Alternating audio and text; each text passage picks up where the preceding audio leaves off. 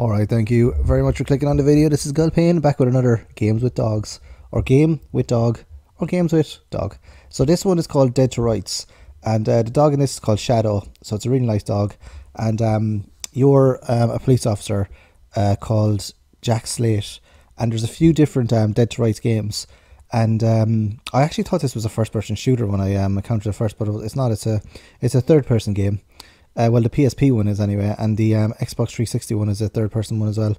So in the PSP version, which I got recently, the dog is not with you. It's sort of like a kind of a special attack or a magic. So you have to wait for the meter on the left there to build up, and then you press a button, and then basically you send the dog to sort of attack whichever enemy you're locked onto, and it just sort of kills them straight away. So this one's an arena shooter where you just basically you shoot everyone in the specific zone and then you move to the next zone. Yeah, so it says loading, please wait, while the dog viciously mauls whatever criminal you come into contact with there. The other versions of Dead to Rights, there's one on the PlayStation 2. I think the PlayStation 2 one is on the Xbox as well, and there's one on the Xbox 360, PlayStation 3.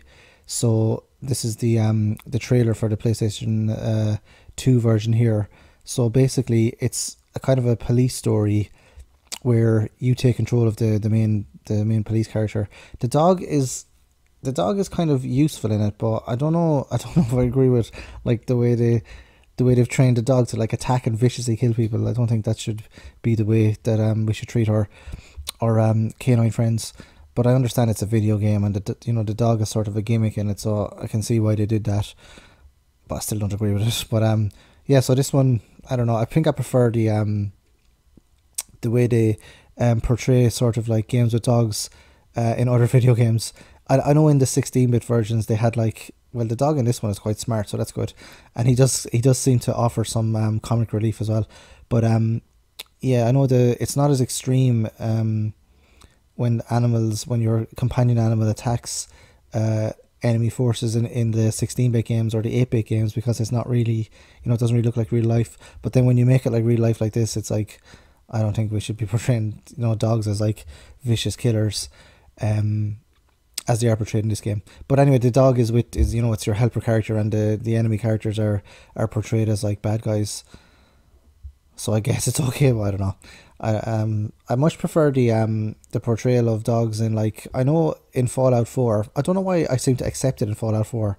It's probably because the dog in Fallout 4, you're doing so much walking, and I know the dog does help you in combat as well, and so does the other characters, but you do so much walking around that it seems like the dog is sort of your companion in Fallout 4, as opposed to being like a weapon or a, I don't know, like in this it's a kind of a special attack.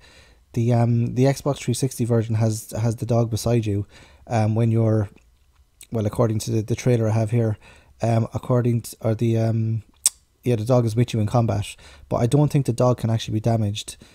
Which is good, because I wouldn't like to see that. The other kind of games with dogs as well, like Shadow Dancer, you do send the dog after the enemies, and when the dog gets attacked, it becomes a puppy. But because of the sort of cartoony nature of it, it's not really, I don't know, it just doesn't seem as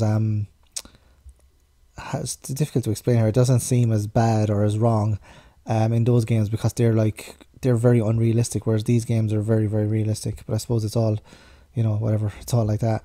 The portrayal of the dog the best portrayal of games with dogs so far is not this one.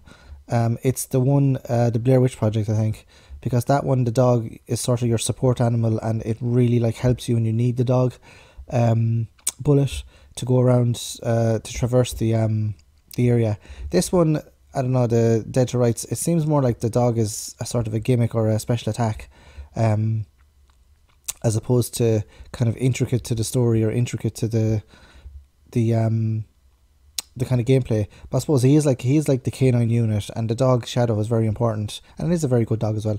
So that's another game with dogs. The more I explore games with dogs, the more I don't like the usage of dogs in games.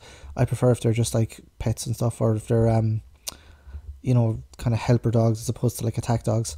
But anyway, so that's another games with dog, and thanks for joining me, and I'll see you in the next video. Adios.